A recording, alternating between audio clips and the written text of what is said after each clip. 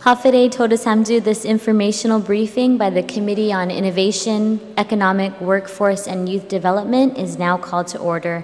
It is now 2:38 p.m. For the record, public notice was sent on Friday, November 10th, 2017, in accordance. In addition, this public hearing was noticed on the legislature's website, guamlegislature.com. Written testimonies may be submitted by emailing Senator Biscoe Lee at guamlegislature.org, or you may hand deliver it to our office at 163 Chalan Santo Papa here in Hagåtña. Joining me here this afternoon is Senator Joe San Agustin, and I'd like to thank him so much for joining me. On the agenda, ladies and gentlemen, will be the informational briefing by the Office of Technology and updates on the ongoing work of the Office of Technology, especially with regards to the satellite location for the Department of Revenue and Taxation regarding customer service improvements and innovation. There was a briefing that was, this will be a briefing on a written report that was requested by myself and the committee that OTEC has provided for us. We'll also be discussing digital security measures employed by DRT in consultation with OTEC when handling personally identifiable information for both taxation and DMV processes. And at this time, I'd like to just acknowledge those who've signed in: Ryan Calvo, John Camacho with DRT, Frank Lujan Jr. with OTEC, and Joseph Manabusin. So I'd like to call on Mr. Frank Lujan, our Chief Technology Officer, the Office of Technology, to please come forward, be seated, and I want to thank you all for taking the time to come down to the legislature and participate in this informational briefing. I think we're all really eager to hear about the great work that OTEC has put into securing a satellite location for DRT at the Hagåtña Shopping Center, as well as the technology improvements that are being employed to provide a better customer service experience to all our constituents. And if you would just introduce yourself for the record, and we can move on to some questions. Good afternoon, Madam Chairman, Senator San Agustin. Thank you for the opportunity to actually testify and provide this informational briefing. My name is Frank Lujan. I'm the Chief Technology Officer for the Government of Guam under the Office of Technology. And what I'd like to do is go ahead and just provide, just read off my written report to you. And partially my strategy is to address any questions you might have in moving forward. So this is, actually I call this the Driver's License Satellite Real ID Informational Report. And on the abstract, I'd say in FY17 of the fourth quarter, OTEC engaged in an initiative with DRT to come up with a solution to help relieve some of the issues with the long wait lines at the main DRT office. This is a short informational and vision report from the Office of Technology. The Real ID, passed by Congress in 2005, the Real ID Act enacted the 9/11 Commission's recommendation that the federal government set standards for the issuance of sources of identification, such as driver's licenses. The Act established minimum security standards for state-issued driver's license and identification cards and prohibits federal agencies from accepting for official purposes licenses and identification cards from states that do not meet these standards. States have made considerable progress in meeting this key recommendation of the 9/11 Commission, and every state has a more secure driver's license today than before the passage of the Act. The scope of this report is limited to providing a brief set of informational discussion points related to the recent planning of a new driver's license satellite office location within the capital city of Hagåtña, Guam, and the Office of Technology's role in assisting the Department of Revenue and Taxation in achieving compliance with the Real ID Act as DRT transitions to the new location. OTEC's role. The Office of Technology has been working in partnership with the Department of Revenue and Taxation with implementing the technologies and business processes needed to forge through and drive towards compliance for the last few years. OTEC's responsibilities include securing the databases, assuring availability of the systems, and managing this complex project to help in assuring success. There have been weekly project status meetings, which include stakeholders from OTEC, DRT, and various vendors. The security of the databases and the business processes are layered amongst various third-party agencies working in conjunction with OTEC's overall network security currently in place. The various agencies signing off on certification compliance include the Department of Homeland Security, the IRS through the IRS 1075 compliance, and what's called the SSR CAP. And SSR stands for the Safety Security Report that the IRS actually comes up with, and CAP stands for the Corrective Action Plan. So that is ongoing. That's something that is active. It's an active document that IRS works with DRT on, and we are an integral part of providing the feedback for that report. The Social Security Administration is always, or is also included in the vetting process, so we have to adhere by their security requirements, as well as the American Association of Motor Vehicle Administrators, called AMVA. So all these four third-party agencies are actually involved in assessing our readiness in terms of security. The additional local layers within OTEC includes our firewall that covers the Government of Guam wide area network, as well as the Department of Homeland Security's hybrid or cyber hygiene report, which we get on a weekly basis. In addition to that, we actually have physical sensors that are monitored on a 24/7 basis, internal within our network. This is actually monitored by a Security Operations Center under the Center of Internet Security. So we do get tickets that we react to whenever there are intrusions or detections of any penetrations within our network. This next subject really speaks more to the vision called Mobile DL. In line with OTEC's ongoing modernization vision, AMVA has published a video demonstrating the Mobile DL operational proof of concept that was done in collaboration with the RDW, DMV of the Netherlands.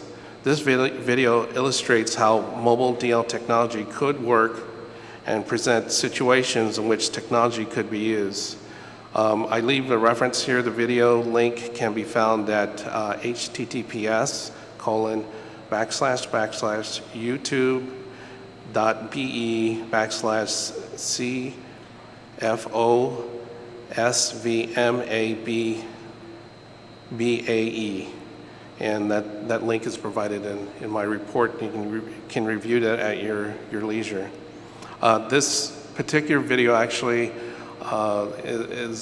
is a great vision of how we can consider moving the driver's license technology actually into our smartphones and using that data for more innovative purposes.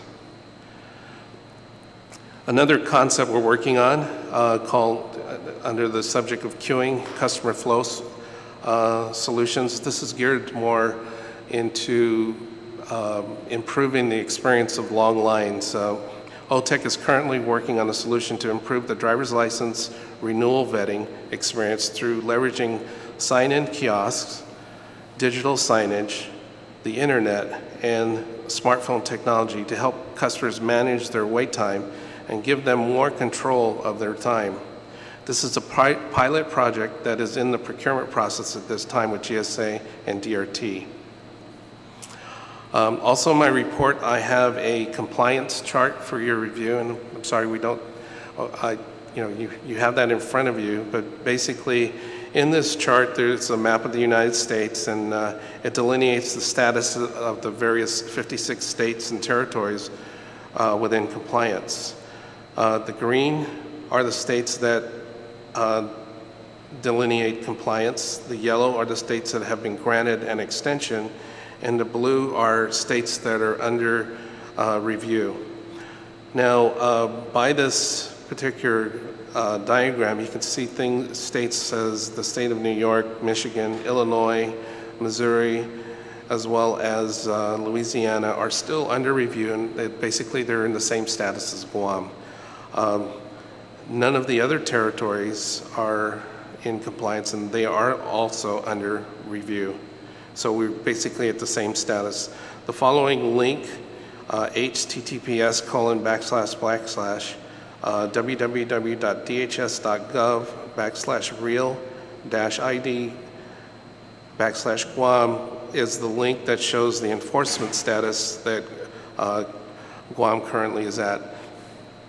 And I believe our extension actually has been granted to April of 2018, and we're just waiting for confirmation. April 30th, yes. We're waiting for confirmation, official confirmation. And as soon as that comes up, then that will actually be expressed on the website. This last part of my report shows a proposed floor plan. I submit this as part of my testimony, and I'm now open to any questions you might have. Masi, Mr. Lujan.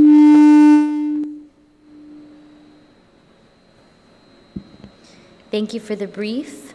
One of the questions that I had was maybe you can elaborate on what systems OTEC used to develop in collaboration with DRT to ensure that the satellite office is able to communicate with DRT.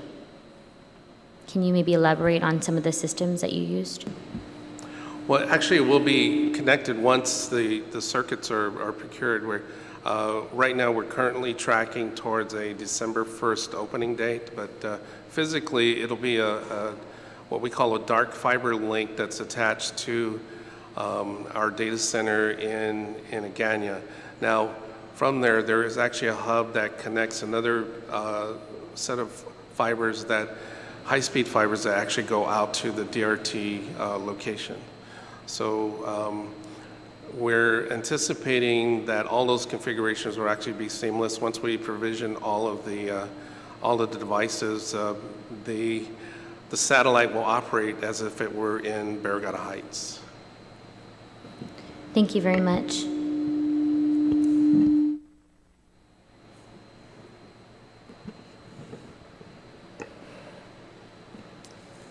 And I know you can't go into great detail, but maybe if you could just explain, maybe give us an overview on what digital security measures are taken by DRT when handling personally identifiable information for both taxation and DMV processes.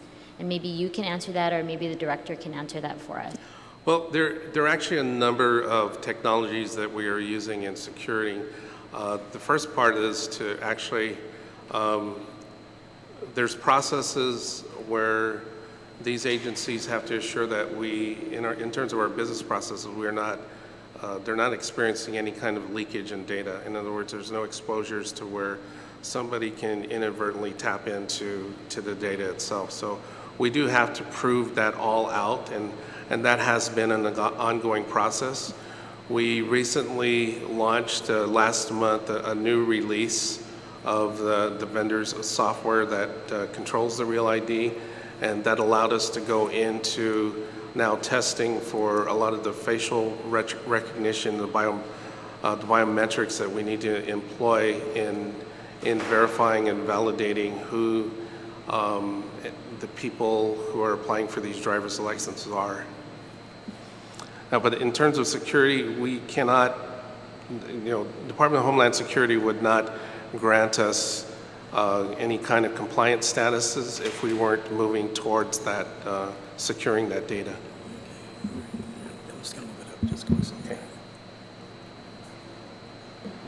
Thank you, Mr. Lujan. I think we can all agree that technology can really be adapted to solve many of the problems that are plaguing DRT. I wanted to ask you, what solutions is OTEC considering to modernize how constituents in our community are able to apply for a license? Well, there's different ways of moving forward with that, and part of it has to do with adhering to the modernization standards that actually AMVA puts out. My understanding of how the workflow is, and John, if you can maybe elaborate a little bit on that, I can kind of supplement that. Yes, good afternoon, Madam Chair, Senator San Agustin. Yeah, I guess some of the things that we're looking at, which we have basically, to cut down the waiting time is our online signage for setting up an appointment and giving every 15 minutes, every 30 minutes. So we're dedicating one cubicle for that. And I think we're also doing one for the Agana Shopping Center. So those are things that we want to do. I'm not too sure we're allowed to, because of this Real ID Act, if we're allowed to do something online to make it more convenient. We're looking into that also to see what we can do. In other areas in our department, we have a lot of those online that makes it convenient for the taxpayer. So that's one area that after we complete this Real ID Act, on April 30, we're going to look into that and see what we can do to make it more convenient for the taxpayers of Guam. Thank you very much, Director Camacho. And I think in line with some of your responses, I wanted to ask, will the improvements that OTEC and Department of Revenue and Taxation, what you're implementing now, will those improvements help Guam to become compliant, 100% compliant in Real ID? Yes, that is correct.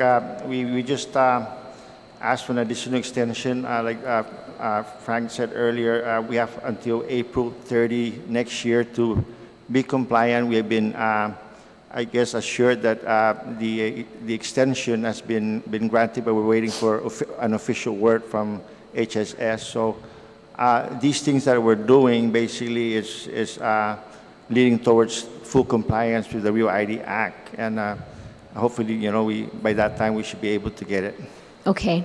We've heard from a number of constituents in my office. I'm sure that Senator San Agustin has had a lot of calls, and even just people that we bump into in the public. So I guess if I was a person who recently stood in line for many hours at DRT and was able to get my driver's license, let's say a week ago, would that be Real ID compliant, or would I have to come back after April 30 of next year and reapply?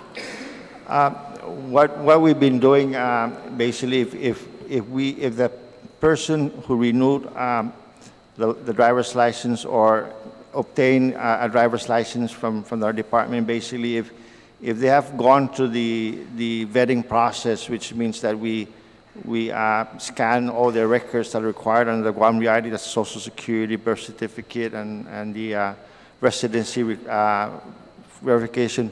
We won't do that anymore for that particular person, but unless the person's status changed, then we'll probably ask if the person married or, those things. But yes, we won't go through that process. We're looking at basically looking at the law, what can we do with these taxpayers that have complied, and after we have met the Real ID compliance by April 30, we're looking at, getting these people to actually either come in or work with them to get their Real ID driver's license.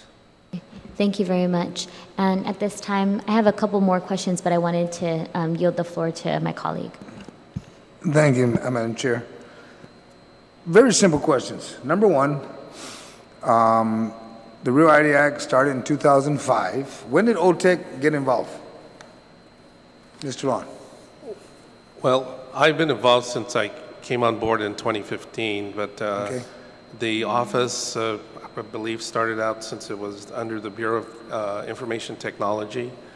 And so it started back then in assessing a lot of the different technologies and the needs for integration. So it's been a long process. We've been involved since. No, I understand that, but 2015, it's 2017 today, Frank and Mr. Hahn, and my concern is that 2 years, when was the vendor picked up for the Real ID?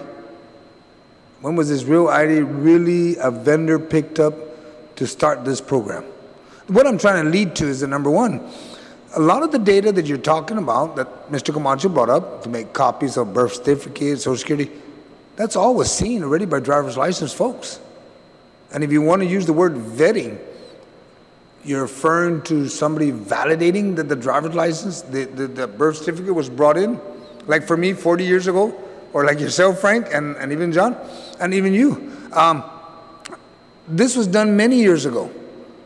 Social Security card was brought in, my birth certificate was brought in. All the data that I needed to get a driver's license back then was brought in. And to say now, because of the Real ID Act, you need to bring it in again. I'm not very comfortable with that. And a lot of the people in Guam are not comfortable with that, because why? A lot of them, if you remember correctly, way back, they used to give Social Security card, nice paper, right? And then people get the gold card, or they'll laminate their Social Security card, and it's you can't do that. But see, they have to go and get in line now at the Social Security office and hope to get a Social Security card and then present it again. The numbers don't change. You know, Social Security card number is only given one time. It's like your fingerprint, it doesn't change. So I'm only concerned is that when OTEC got involved, because remember, it started in 05, and I know that because Mr. Camacho has been talking about this with Marie Benito on many occasions.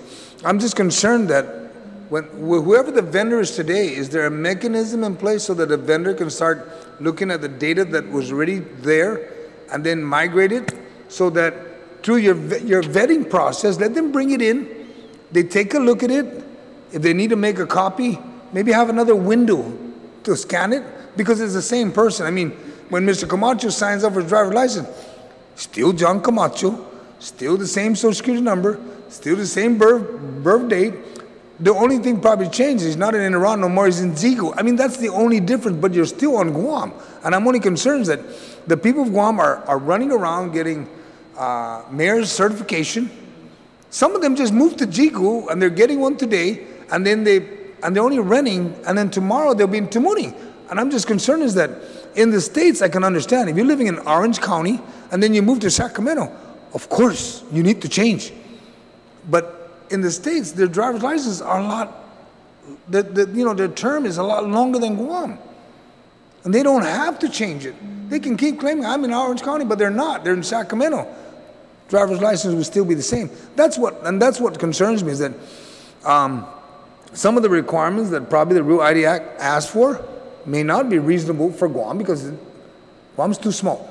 Everybody talks about that in the mainland all the time.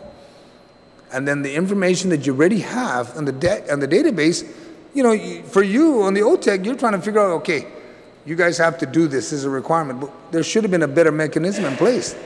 And then the next one is that I'm looking at this sketch, and I brought this up since the day I got elected, and I brought it up with Mr. Camacho and even Ms. Benito and the driver license folks, that you've got one down at the Ghanaian Shopping Center. What is this costing the government of Guam? What is costing the people of Guam to have this location? I'm just curious, do you know what the cost is, Mr. Lohan or Mr. Camacho? What is it going to cost the government of Guam to have 8 locations, it identifies 8, to move the cashier down there, all the equipment, and right now it's only out that it's temporary for a year. Not very comfortable with that, because I know my colleagues will be like, wait a minute, this is nothing is everything that they say is temporary is actually almost permanent here in Guam. We're going to temporarily put you there, but you're almost there for life. And I'm just concerned that I brought it up, that public health has a space. Mr. Gillen told me that. I know there's space at the mall, and I know that Mr. Camacho brought up that, it's too close to a burger house. Well, once they move, then they'll be far. And then the allocation in Central. And I'm just trying to understand how a Ghanaian shopping center got caught in this. and your major population is from Tamuning up north. I'm just trying, I don't know if you have an answer to that, Frank. Maybe John does, but do you have an answer to that on what it's going to cost? Or what is it going to cost the government today? I don't have any exact costs right now. I provided some quotes for equipment and that kind of thing, but I don't have the, the consolidated figures. And the only reason why I'm leading that on is because I know that my colleague and I just, a couple of months ago, we passed the budget. The governor was reluctant in, but we passed the budget, and it funded the Department of Revenue and Tax to hire more people so they can actually go get more money. And if the department is going to be taking out a hide for this, I just hate to see, Mr. Camacho trying to get more money, and it's just escaping in the back door, and he's trying to get his agency to bring more money in for the government of Guam. I'm just very curious, what is the cost? Do you know what the cost is, Mr. Camacho? I don't have the cost with me right now, but going back to the issue of location, I think we visited the Micronesia Mall and also GPO, and I think there was nothing available on those two locations. That's why we ended up with Agania Shopping Center. And okay. It's temporary now, but the 6 that basically was given to us is part of these, future. For the driver's license, we're going to be hiring. I think we're getting it to DOA already. That's going to be part of it too. But I'm pretty sure that we're going to extend that that agreement for another year or so. But I guess the bottom line is that the governor saw that there's really a need to get more resources. I mean, people were complaining, lining up 2-3 hours just to get a driver's license. So that was the thing that we did. The governor said, look at this, let's find a place. We did find the place, and we're working on that, and Frank and my deputy Maria has been working throughout the months since then, trying to get that thing ready for December 1st. So right now, once the real ID is completed, there's probably could be maybe some shift. Maybe just we will take a look at it. Maybe we can open it for vehicle registrations. I think you mentioned earlier that we have some properties that are available up in the back road. Yes. Maybe something that we can do. But as far as the need, I think the need is always there. I believe the people of Guam needs the services, and by getting 8 additional cubicles and entertaining 8 more additional to the 16, it's really going to help, and that's something that we wanted really to do. And I don't have the exact cost, but it's costing us some money to get those equipment in and on all these things. But okay, so the bottom line is that the people of Guam deserve something, and if it's gonna spread out the section, and it's gonna cut the line down from 2 hours to an hour. It's going to help. No, and I look forward to that, Mr. Camacho. I was only concerned about the cost, and the reason why the cost is because when you take a look at that cost, then let's take a look at if you double the effort, and it just you start expanding the business, the agency, because it's about bringing the government of Guam service to the people. It's not about the people coming to the government of Guam for service. So it's got to change. It's got to change. It's got to change soon. Because in the 2 hours you mentioned, I stood in line for 3 hours in November. And I'm just concerned, and my wife stood in line in December for 3 hours. I stood in line for her. But I'm just concerned, and there's many other folks that stood in line for 5 or 6 hours. Unacceptable. I mean, I honestly believe that's very unacceptable. 3 hours, we managed with that. Remember, John, I was working in revenue tax, so I can understand the 3 hours.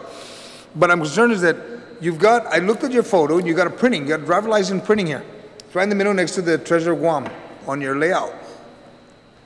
At Revenue and Tax today, there is a printing station, right? If you look at the station, it's right there in the corner of the left.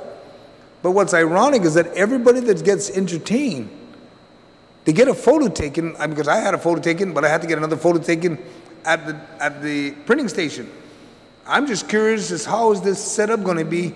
Is the technology that you're bringing in, or that's coming in, is going to make sure that when they walk into any of these stations, when an individual walks in, he gives all his paperwork, goes through all the vetting, they take a picture, they just tell him, go have a seat outside, and they call his name to give him his driver's license, not call him to say, have a seat, let's take another picture. Because what the practice has been. And I'm just concerned is that we're saying maybe reduce to 1 hour. It may, all we did was shift the location of the hour that you're going to stay, the 2 or 3 hours.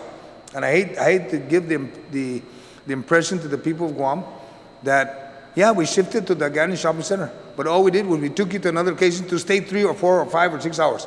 Nothing changed. It's gotta be for the best, not for the worst. Okay, Senator. Well, Senator, to clarify, in these processing stations, each one of them are outfitted with a camera, so the pictures will be done in those processing stations. They will then be given a receipt to go to the cashiers, pay for it. And there, if you look at the diagram, there's a place called the DL printing, which is right next to it. They will stand there, verify their information, including their picture, and once they verify that, it'll be printed, issued there, right there in the spot, and then they can leave. So we've designed the workflow to be as efficient as could be in the space that we have. And as friendly as possible, right? And as friendly as possible. All right, thank you. And to kind of go back to also your concerns about the data that has been previously captured, a lot of that data is what's called, they're actually in what's called an analog state, where they're in manual files. They're not in any kind of digital form. So for Revenue Tax to actually use that information, they would have to go back into their archives to pull that information out and individually verify that. Are you referring to pulling out the piece of paper that they showed? Because I know for a fact, remember I worked at Revenue Tax for several years. You pull up AS400, you can see, I mean, you put driver license, everything is typed in. I mean, it's not, I don't see the scan document of Social Security, but I'm just saying the information's there. I can see somebody like yourself walking and says, I'm here to get vetted, my Social Security is the same, here's my card, they'll Xerox it, you know, like you said, right? Make a copy, I can understand that, right. But I just don't see if that's already there, that the individual is going to be walking around. I mean, there's even an authorized requirement that you bring in your 1099 or your W-2. It has a Social Security number. Yeah. It's no different than Social Security. You're right. There is a lot of information on the S400. Yep. The only challenge is that with these requirements, these vetting requirements, they require the actual source document. So that's why there's requirements that they actually bring in the actual Social Security certificate and that kind of, and those documents are actually digitally scanned and they're actually stored, and so they're all grouped into the database so that everything is validated and verified, even to the extent of when I talk to you about the biometrics that we'll be implementing, it includes facial recognition to verify you are in fact who you are, and it all matches up with everything. So that's how integrated the technologies will be. Would the system also be set up like on some states where you can actually, I guess go online and you can actually renew your driver's license, and it will go right through once this Real ID Act is in place? Absolutely. Where you don't have to. In fact, the misnomer here is that you will go back every time you want to renew it. No, this is the first time. Right. It's kind of like if you just get your driver's license for the first time, you have to go through a process. Once you're done with that process, unless, as Director Camacho alluded to, unless there's changes, in other words, you moved from Tamuning to Dedido, then you don't need to actually go through the whole vetting process again. You can be issued, and part of our vision is to issue those things online. Once you apply for it, it's conceivable that you've got a real ID. We can send it. It's one shot. One shot. You can either send it or pick it up. Okay, and the other questions, I only have one more question. There are other laws that were passed that had talked about driver's license, the veterans, to be identified that you're a veteran. Sure. Is that already in place? Is that going to happen? I mean, because OTEC now, you're involved now, so I'm going to lean towards you more than John. John be like, Frank, you answer it. It's about putting it on the driver's license. And, you know, really, because that law was passed, Real ID became more implemented, I guess, this year. But it was last year that Senator Uggan and Senator Tom Atta introduced that bill and it was passed that they have the veterans identifying the driver license, because a lot of veterans take that, they're very proud of that. And in the mainland, when you get pulled over by a police officer, they look at your veteran, the first thing they do is a little bit more calm with you, kind of like, but I'm just concerned is that going to be implemented? Well, the way this works is DRT is our partner. Right. So I verify that, yes, the technology is there to do it. Director Camacho verified the policies in place to do it, so I'll let him answer that. Yeah, I guess in our oversight hearing or information hearing, I Right. did mention that it's going to be part of it. In Okay. other words. I just want to make sure I ask the OTEC guys, so when something slips, John, I can say, well, Frank said he's good to go. And I think that's pretty much it. Thank you. Thank you. I do have a couple of additional questions for the both of you. So actually, Director Camacho, right now at DRT, what is your capacity? Like how many people do you see on a given day, give or take? I believe we did an analysis. I think the average per day that we process is about 200 driver's licenses. That's something that we looked at. Okay. And maybe Director Lujan could help us kind of work through how many people you might be able to see at a given time. Like, what's your capacity at ASC that you're anticipating? Well, the capacity is really related to the demand, and really the demand in any given month has to do with which driver's license have to be renewed. So when you have a population of over 40,000 driver's license, that's not necessarily evenly spread out through each one of the months. So it just depends on the demand, and that's why you see a lot of the lines, because all of them have to, if they choose to go through the vetting process, then they essentially have to stand in line.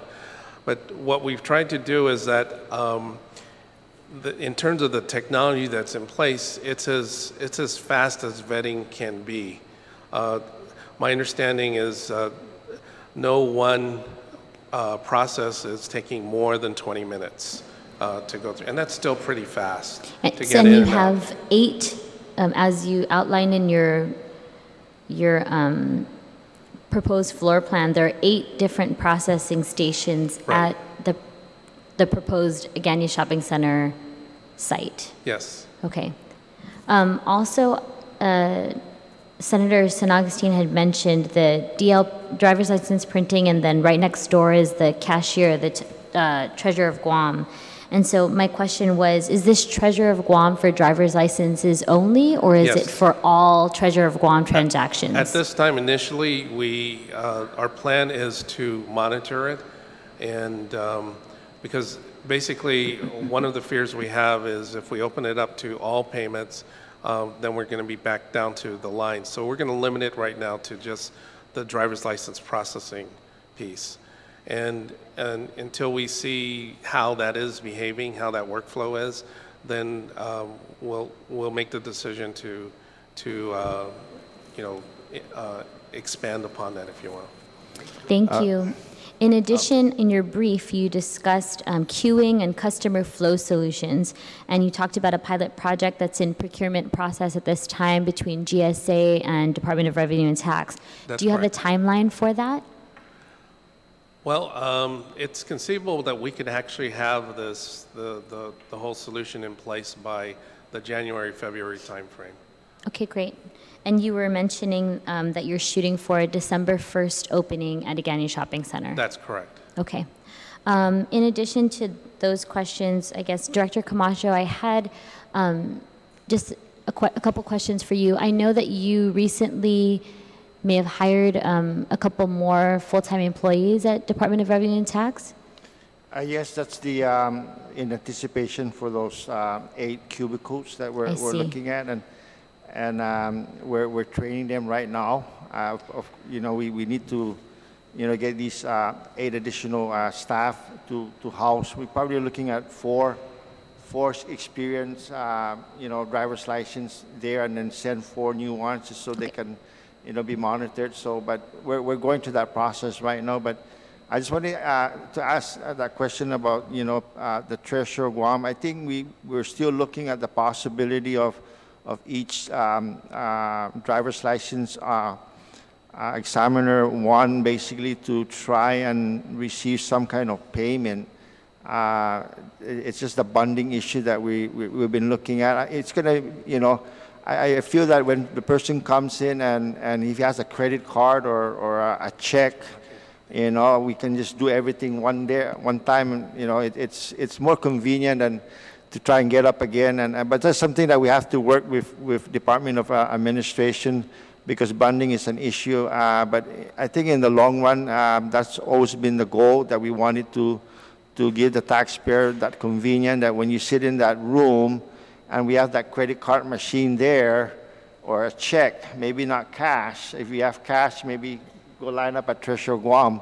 But we just need to try and get that thing. That was the plan when we started. But hopefully later on we can look into that and make it more convenient for the taxpayers. Right, and I can understand what Mr. Lujan was saying. Initially we have to kind of gauge what the flow is and the capacity, but if it turns out, maybe what we can do is prioritize the driver's licenses, and those will be processed first. But if there's time for the Treasurer of Guam to also accept other payments, then maybe we can do it at that point.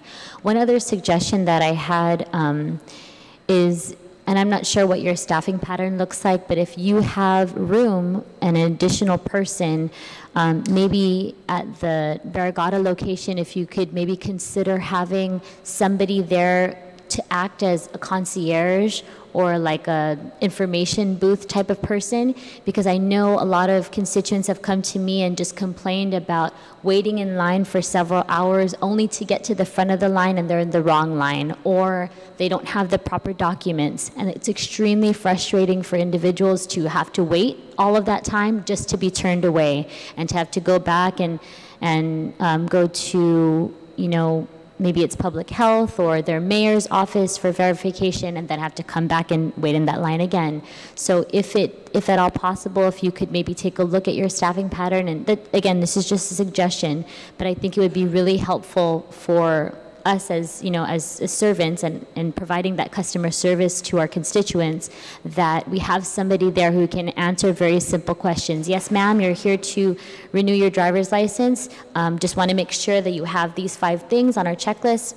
Line up right over here. If they have questions about business licenses or just somebody who's knowledgeable of your processes, I think it'll also help, the flow. And when people get to the front of the line, they know that they're going to be served. They know that they're going to get what they came for and be out of your hair. So I think that's just something that I wanted to bring up in hopes that you'd consider that.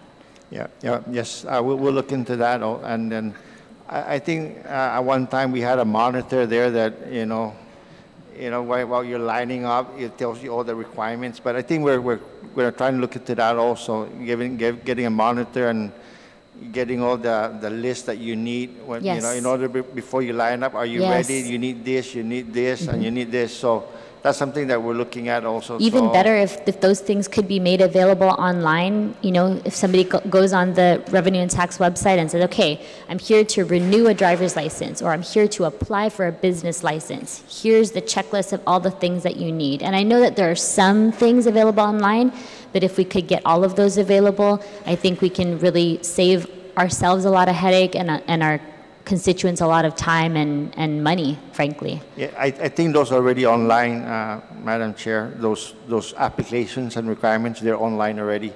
It's just okay, I think there might be some things that are not yet available online. And we can talk about that offline, but yes, thank you.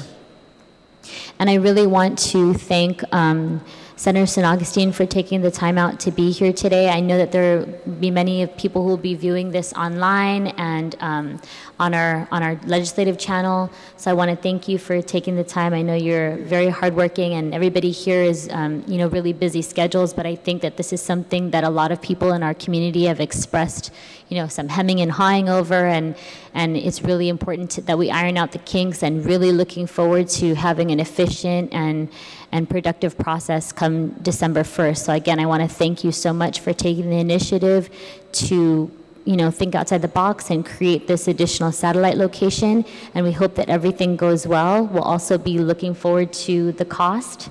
And maybe hopefully you can get that information back to us. But again, I just wanted to say thank you so much. This